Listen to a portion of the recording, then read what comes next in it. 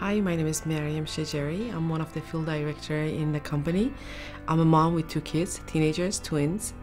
And I came to United States about like 30 years ago, and I went to college, I went to university, and I became a skin therapist. Now I have my own business, working as a esthetician, working with a lot of good people, and I'm very excited that I'm here today. I got introduced to the business about like 4 years ago through Wahid, but I didn't start it right away.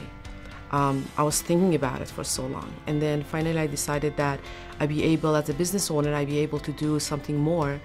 In the beginning, starting here, it was just a little bit difficult because I didn't know how to manage it for the first couple of weeks, but I find what I love, so I started working with them part-time. I'm still part-time, I still have my own business, and I still take care of the household.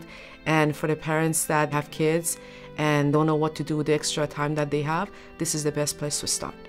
Financial services is the best things for me so far because I messed up a lot. I wasn't educated. Nobody told me what I could do with my own financial. So in this business, I learned, and I'm sure there's a lot of people, they have the same situation as me, and I know that we could help them, we could educate them.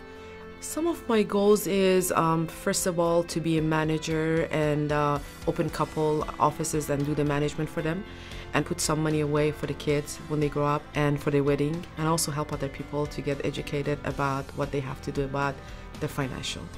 In this business, everybody's there to help. Everybody wants to help you. So I love about this, and you're not alone. You're not by yourself. Think about your future. Think about the kids' future. Think about your retirement. If you don't know about it, come to us. We are here to help you.